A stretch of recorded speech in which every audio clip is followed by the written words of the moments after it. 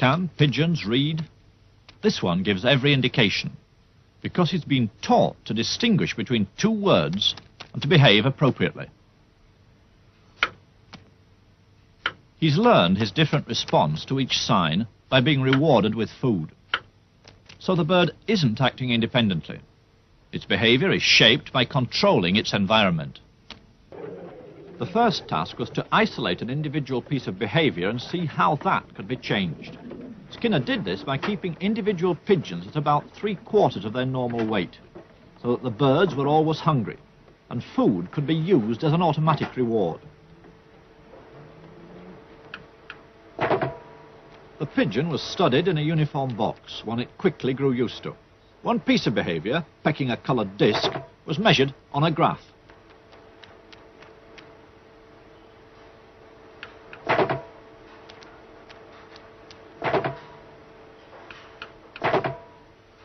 The pigeon learned that pecking the disc produced a reward. Then the behavior of pecking could be studied in relation to how often that reward was offered, or in Skinner's terms, what was the schedule of reinforcement. The main thing is what we call schedules of reinforcement. Reinforcement is what the layman calls reward, and you can schedule it so that a reward occurs every now and then when a pigeon does something. We usually use a response with a pigeon pecking a little disc, a little spot in the wall, and you can reinforce with food, but you don't reinforce every time. Perhaps every 10th time, or perhaps only once every minute or something like that. There are a very large number of schedules, and they have their special effects. And there is a good example of how you can move from the pigeon to the human case, because one of the schedules which is very effective with rats or pigeons is what we call the variable ratio schedule, and that is at the heart of all gambling devices, and has the same effect. The pigeon can become a pathological gambler just as a person can.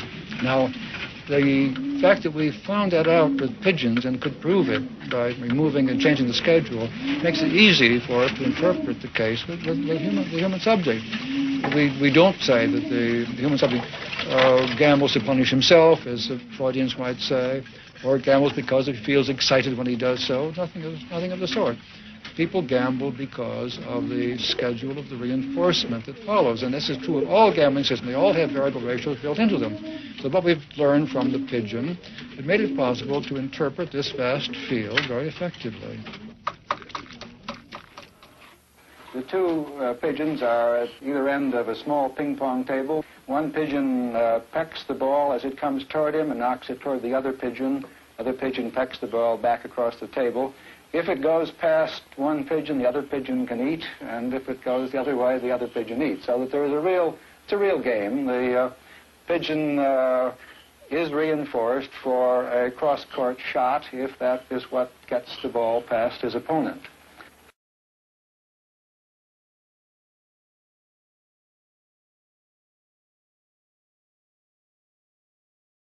A principios de los 40, Skinner comenzó a experimentar sobre una respuesta sencilla de un animal simple, una paloma picoteando un disco al que le seguía un reforzador, una bolita de comida o algo de agua.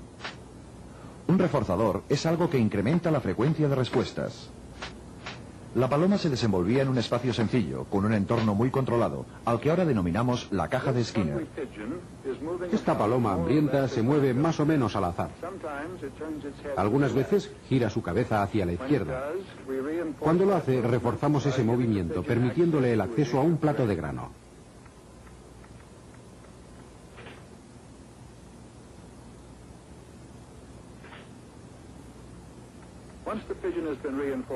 Una vez hemos reforzado a la paloma para que realice un leve giro hacia la izquierda, podemos esperar reforzarla a que la gire un poco más lejos.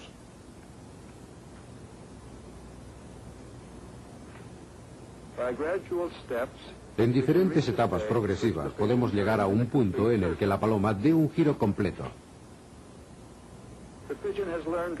La paloma ha aprendido a dar esta respuesta porque ha sido reforzada en etapas sucesivas hacia el patrón final.